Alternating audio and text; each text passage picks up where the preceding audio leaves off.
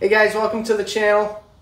Today I'm going to show you how to put this vestibule on this bereg up 5 hot tent, and then I'll also give you some tips and tricks on how to set up your stove correctly so that way the pipe comes through right. Stick around, let's get into it.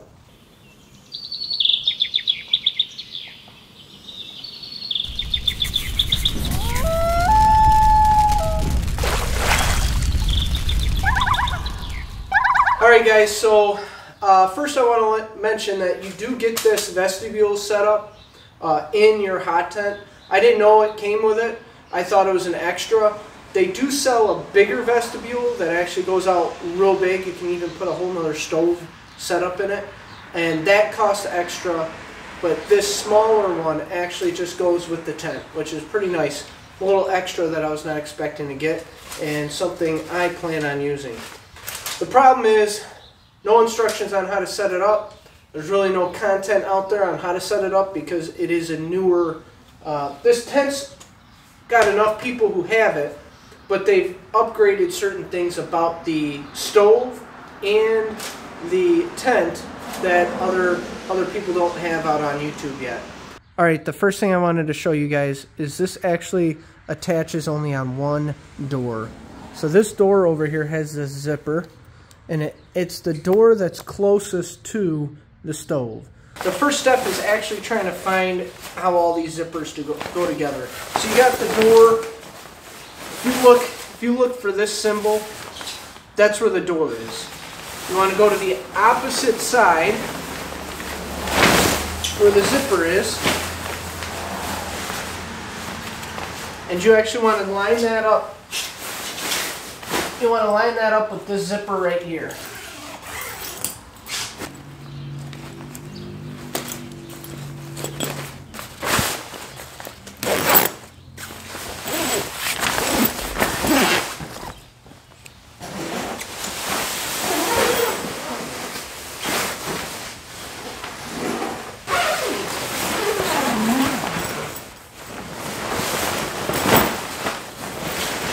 Once you got this all set up, next thing you want to do is locate this in your bag.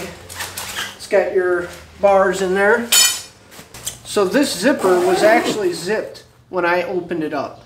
So I did not realize that this was for this function. I actually thought it was for the vestibule cover, and it was just comes in 2 different pieces or something. But what you got to do is unzip this. And it's got this little pocket right here. What you do is you take the end of your rod here and you just feed that right in there. Creates a little pocket. You got it in that little pocket. You don't want to start zipping it up yet. What you want to do is start building out this little bracket here. And make sure that this is pointed on the outside.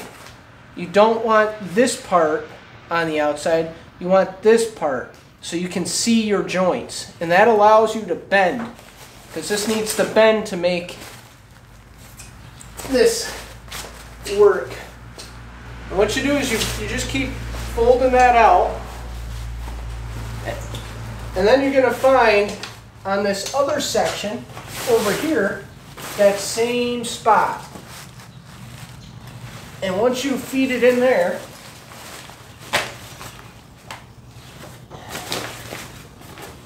you should be good. And then you just start zipping up. And you work this all the way around, just like this.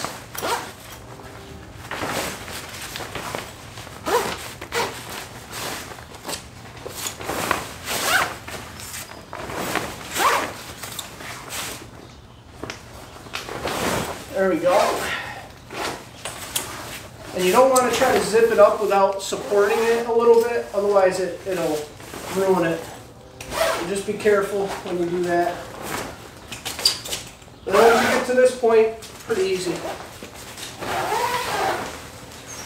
Alright, so now after you've got that bar in there, you should have a setup where it looks like this. Wide open. And what you want to do is pull this out. And in here, you've got this strap. So this strap is attached to one side. And what you're going to do is take this strap, unravel it, and you're going to feed it through these little loops.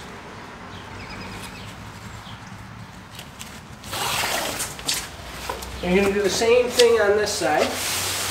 Pull this out. Feed this through.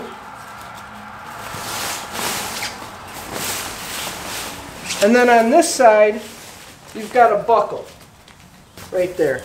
Should be, hopefully you guys can see that. And you take that and you just buckle this in.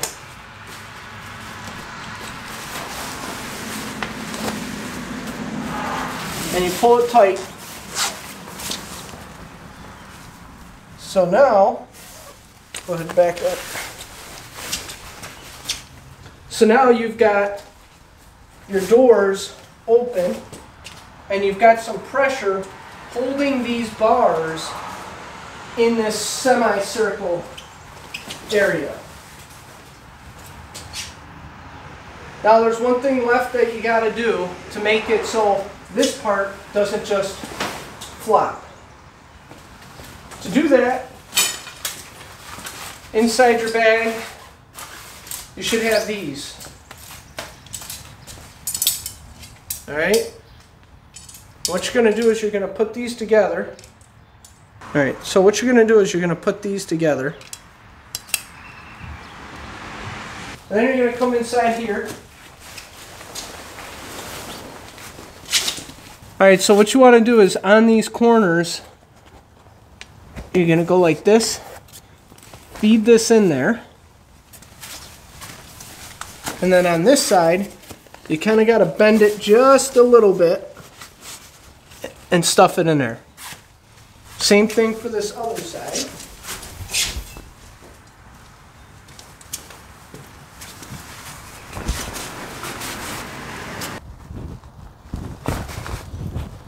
Put that in on that side.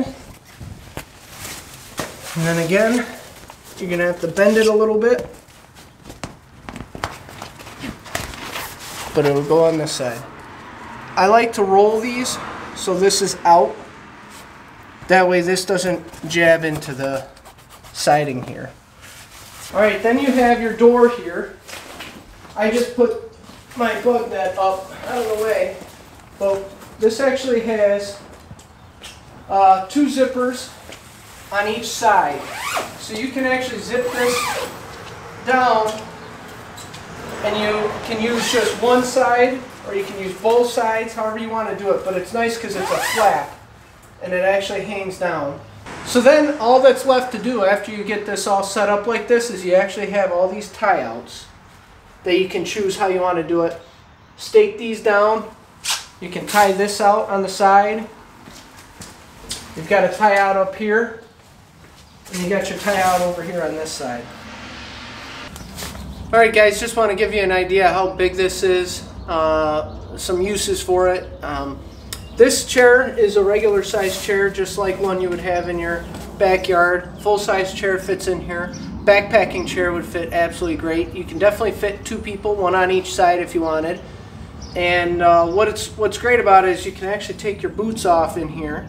Take your boots off and then go in there so you don't get all of that mud, snow, whatever, debris all in your tent. The other nice thing about it is you can actually stack your wood in here side by side, and you can fill this up as much or as little as you want, and hopefully that'll give you a little bit more area inside your tent to utilize as well. Alright, so that's the vestibule, guys. I do want to show you guys one other thing, well, 2 other things actually, that has to do with the stove and the jack. So give me a second, I'll show you guys that too. Obviously, you know from my other videos, I was a little bit concerned with how the outside and inside of these rings match up. They're off a little bit. And I found out that that is normal. I'm not sure exactly why it's not set up perfect, but it is the way it is. And what you can do, though, to adjust it a little bit is right down here underneath the skirt, you lift this up and you actually have this little ring right here where you can tighten or loosen that. I have it loosened quite substantially more than you can tell. That's where it was at before. I loosened that up, which allowed this section to have a little bit more play in it. And it did make the stovepipe come out a lot straighter. And you do that to both sides down here. And it makes it so that way that'll fit a lot better. So now you can tell I have that pretty much lined up pretty good. A lot better than what it was out of the factory. And that little adjustment makes it so much easier. I don't have to fight it. It goes right in there nice and smooth and easy, which allows it to lock in. It's got that little play. It's not working as hard to push this thing and cram it to get it to line up correctly. Now it's one-handed and there's not as much pressure on the actual pipe itself. So that's how you fix that problem, and hopefully that's useful to somebody else. Okay, the last thing I wanted to show you guys real quick was this stove actually has this pan, but because it's so shallow right here, when you're scooping out your hot coals, if you scoop them out at the end of your adventure, you got to scoop everything out. Otherwise, this will run for, you know, hours and hours and hours without even having wood in there. So you scoop them out, you put them on here. Well, if you even have one or a couple of them that are real hot that fall off, you've got this on the ground, and you would think that this would protect it. But actually, I had a couple really hot coals stumble off of there, and unfortunately, that happened. So now I've got a little hole in my tent. But it's not the end of the world because the floor is replaceable. It does have a zipper right here, and I can zip it all the way off and replace it if I want. I'm just going to leave it. It's not that big of a deal to me, especially with the second floor that I got that goes underneath it anyway. But wanted to show you guys that. Just be careful. I personally had already thought of that a little bit and had bought this other one, and I don't know why. I never used it for what I bought it for. I ended up just putting it out in front of it almost like a floor mat, and I wish I had set this on underneath it and it wouldn't have been a problem. Alright guys, well that's the video. Hopefully it was helpful to somebody. Please, if it was worthwhile watching for you guys and you enjoyed it, just let me know by giving me a thumbs up, and then if you really liked it, give me a subscription. I appreciate you guys watching it. Thanks again. I'll catch you outside.